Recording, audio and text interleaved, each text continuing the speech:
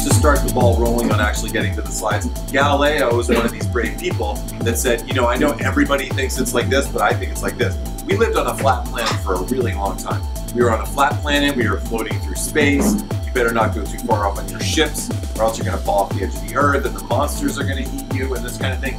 And that was very much the standard model of physics at the time.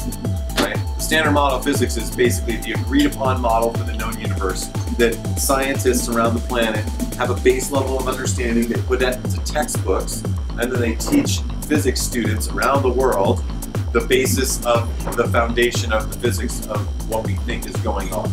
Because that's the big question. What is going on around here? How did we even get here? How did the universe start? Where's it going? Has it always been here? You know, that kind of major questions. Galileo dared to say, you know what, I don't think the Vatican is right with this story that they're telling you, that we're in the center of the universe. Everything revolves around us. It goes God, humans, animals, plants, plankton, I don't know, minerals. There's some sort of hierarchy. We're as close to God as you can get, unless you're the Pope. Pope might be a little closer to God, so you might want to listen to the Pope. That was pretty much the deal for most of Western society. Now when we're talking about this, I'm not talking about the pygmies in the jungles of Africa and South America. They had a pretty good understanding of what was going on in a different way. I'm talking about white, male, Western thought coming out of Europe. The guys that started universities in England came and colonized places and said, oh, you gotta listen to this guy over here. We're gonna change you guys from being tribal to listening to Jesus and this kind of stuff. I'm talking about more like the evolution of what brought us to be here. We're mostly white people here living in the United States of America. It's the tradition that brought us to here that has been telling this story. And then Galileo almost got burnt at the stake for daring to say, actually, I think it's different. I think the Earth is not the center of the universe, that the Earth is going around the sun. It's more of a heliocentric model. And then somebody else like Einstein comes along and says, yeah, I know you guys talk about space, you talk about time. No. It's actually all one thing. It's called space-time. There should be a dash in there. And again, people are like, dude, what are you talking about? This doesn't even make any sense to me whatsoever. I don't know. I don't even know. Einstein did not do very well in school. He wasn't accepted by his peers. He got a gig as a patent clerk in Paris. And now he's Time Magazine's person of the century. Forget about the person of the year. He's the person of the last 100 years. The guy who started out saying some crazy stuff like, what, space and time are one thing? That'd be like saying that the Earth is a sphere. You know, even though I'm standing here on the horizon and the horizon is flat, I've got scientific observations to back up my hypothesis that the Earth is flat. I say this because then Nassim Haramein comes along and says, I think we're totally wrong about the dimensions. I don't think dark matter exists. I think that we should be paying most of our attention to space and not to things like light, heat, sound, X-rays, you know, all these frequencies of the electromagnetic spectrum. We've been collecting all this data to make our unified field theory that describes the entire universe, but it's based on a very small fraction of what's actually going on. And it's great that people like myself and Jordan, young people that are not formally trained scientists, are starting to see this, assimilate it, and come up with our own realizations and then put it back out into the world. So I was very impressed when I saw, you know, Jordan able to, like myself, take a large body of information and be like, well, I'm a layperson, and I want to explain this to the layperson, so I'm going to go out and do talks, or I'm going to make these little animated movies. Jordan has a history of making, you know, video games, right? Didn't you do video game animation and stuff like this? I've kind of spent the last 10 years of my life studying animation, 2D animation. I really love just doing 2D art and stuff. And then I made like cartoons, and I tried to do this big kind of animated series called Exile, which is about like, you know, this whole kind of epic, kind of like Star Wars in the future with this and that and stuff. And then, yeah, I did video games for a little while as well, and I still really like doing that. I wanted to do like a spirit science video game, but that's once I connect with a group or a team that I can work with to do that. So, but yeah, I mean, it's really just. What were you saying? that Jordan, like, you know, myself, we're able to try to make sense of some of the new information that's coming out that's different than the textbook information that we might have gotten in high school. Oh yeah, no, that information. And put it back out. Yeah, there was unfortunately a lot of stuff that we were told when we were kids that's turning out to be totally incorrect, like, you know, very incorrect. There's other stuff too that they have the basic idea, but they have no idea how to relate it to anything else. Like I remember. Like trigonometry and like the kind of the mathematics of like sine waves and how that works. And I remember it, you know, they're teaching it. It's just like this thing, and I'm like, how am I going to use this in my life? But then you start to go, wait a second. You take two sine waves and you put them apart, and they're spinning it. Now you have DNA. Oh my god! And then you start to realize that this basic fundamental pattern of a sine wave is actually a three-stranded kind of geometry that how the whole universe kind of works through. And it's just a matter of like taking that information and then relating it back to something that's actually meaningful rather than something that's not. I mean, I guess that's the biggest problem with things in school and stuff. It's like they're teaching things that have no meaning. And if you teach something from meaning, then suddenly, I mean, it's meaningful. You can do something with it. You can take it into yourself and make it into something that is something that's real, rather than something that's just this kind of this thing that you don't know what to do with, right? So it's an important thing, not just for us to sit here and talk and you guys to listen, but to also, have your own internal process. And I would very much hope and encourage all of you to go out and try to explain this stuff, whatever your own experience is, to people that have no idea. Like, have you ever heard of sacred geometry? And people are like, what do you mean, sacred geometry? Ooh, like those type of people that are like, oh, you're one of those new age foo-foo blah blah blah people, right. And be like, well, no, there's actually a scientific basis for some of this stuff. It's not just esoteric, like, take my word for it and meditate and pray that we're gonna like ascend. It's like, no, there's actually a reason why people got to that point. There's a place that came from, and you can really help people to, undo some of these falsehoods that were basically perpetrated on us, I feel like, including things as basic as, oh, you were born with your genes. And so if you have cancer history in your family, you're probably predisposed to get cancer because, once you're born, that's your genetics, and there it is. Now we know that that's not correct. Bruce Lipton, for example, Biology of Belief, we now know that you can actually change your genetic structure. You can change what your genes are doing with your thoughts, with your mind, right? Descartes, remember that guy? Your mind and your body are separate things? Right. Woo! That was probably the biggest travesty in the history of science, because now we know, thanks to physics and everything else, that there is no separation. There's no such thing as anything being separate from anything else. That's an illusion. And so once you understand that, then you can start really tapping in and changing yourself down to the biological level, like literally healing yourself, literally healing other people, literally changing your genetic structure. So if you doubt this, go look into epigenetics, look into the Biology of Belief, Dr. Bruce Lipton. One of the many, many things that we were told when we were kids that is not correct. And there's going to be a whole long list of those things.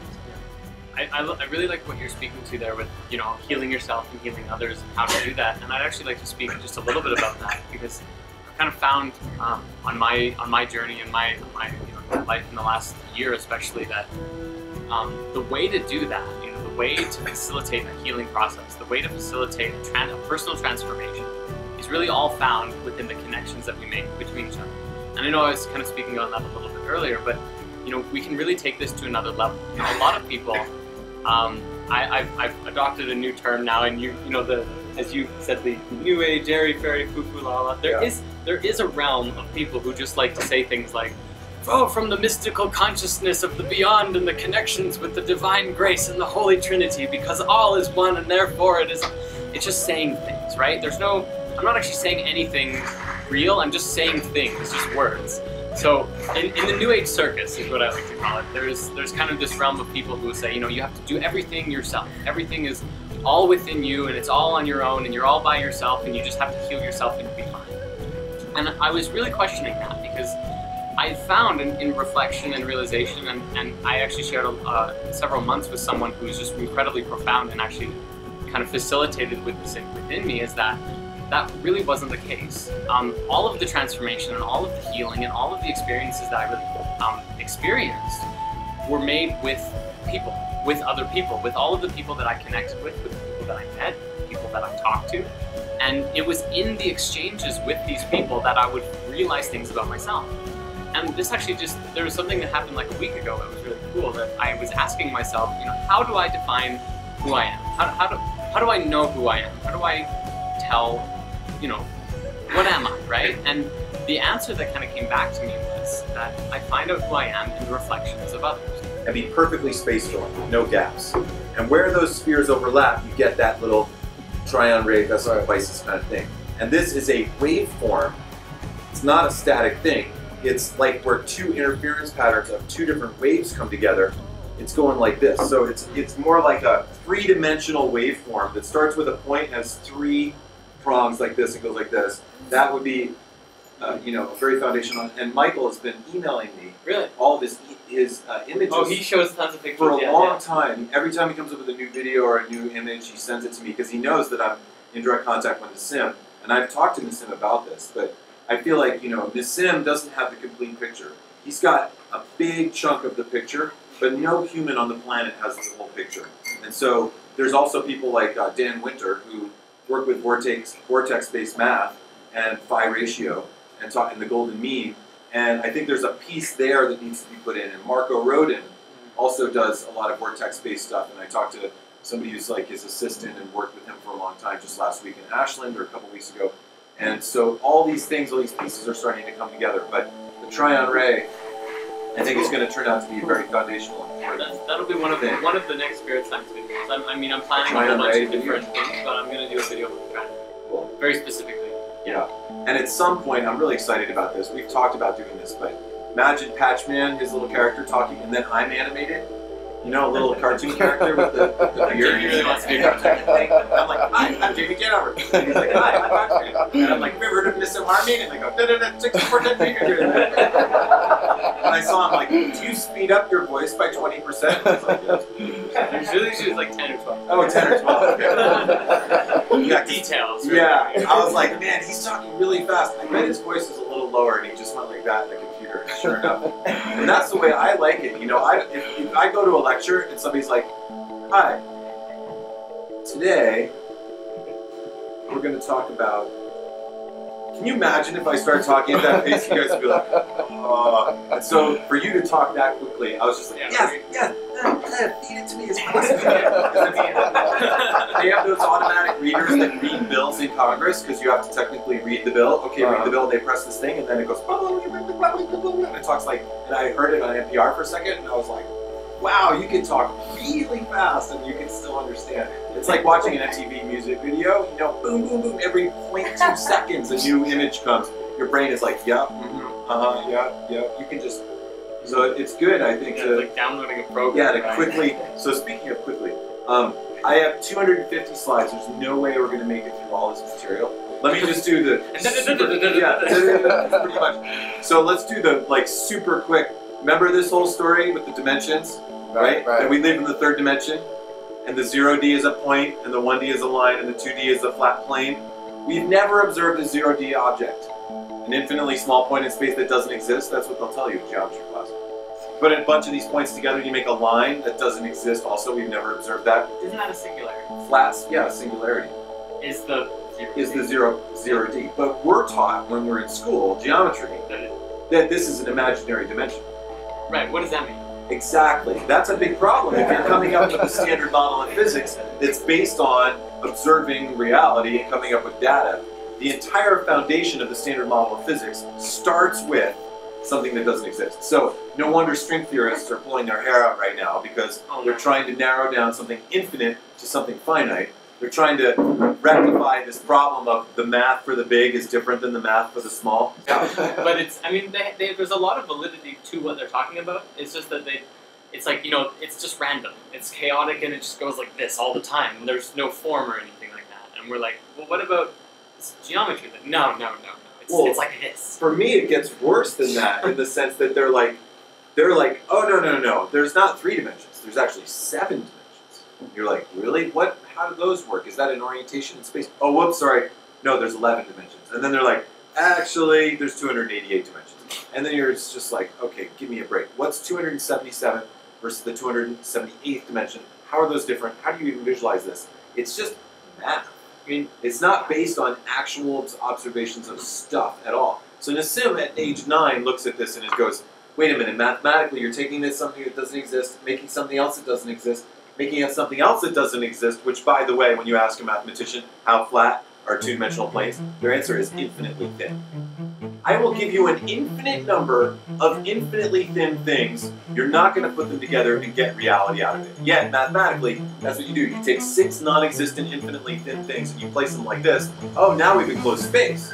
Now we have width, depth, height, mass, volume. That does exist. That's the third dimension. That's where we are right now. But mathematically, what you've described is non-existence to the fourth. Well, you know what's really magic about it? That's not Is that making sense. when you look at the 0D, I mean, as represented by a dot or a sphere, within that sphere is all of the possibilities of geometries for every other dimension. That's why Nassim thinks this is completely backwards. Third dimension doesn't exist, second dimension doesn't exist, first dimension doesn't exist. The only dimension that does exist is what we call the 0D, which is actually a dot or a sphere or a point or a singularity. And when you say the word singularity to somebody, that has a very specific meaning in physics.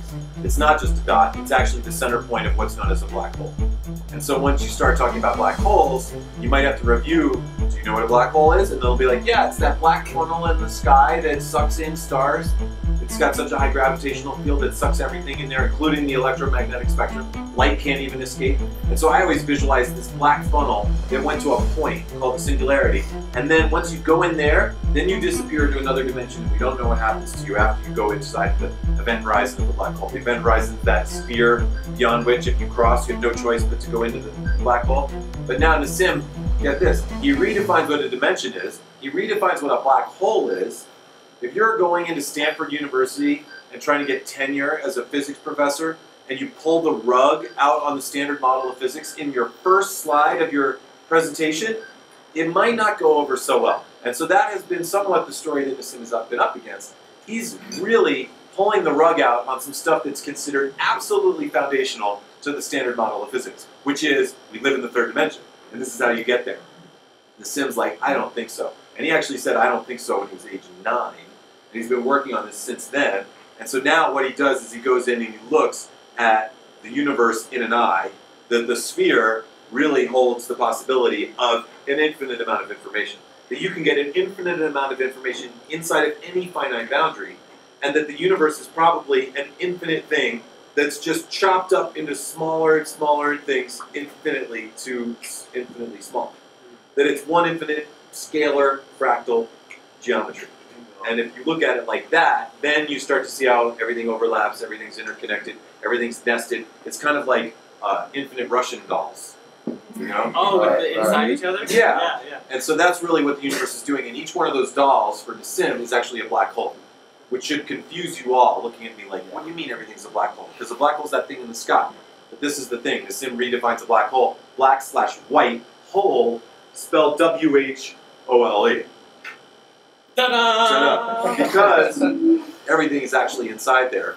And what a black hole looks like depends on where you are in relation to the event horizon. If you're on the inside of the event horizon, it might look black, like when you go out at night and look at the sky and it's black, even though there's trillions of galaxies with trillions of stars.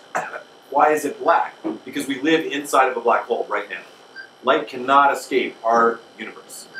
Our universe is one sphere, and Nassim's prediction, his latest paper, shows that our universe is probably one dot interconnected with a bunch of other dots. In other words, other universes, multiverses, and that there's a very, very, very, very large number of them, perhaps an infinite number. And our universe is a tiny, tiny, tiny little thing, like a quark in a bigger universe. So our expansion of our awareness went from, ooh, act locally, think globally.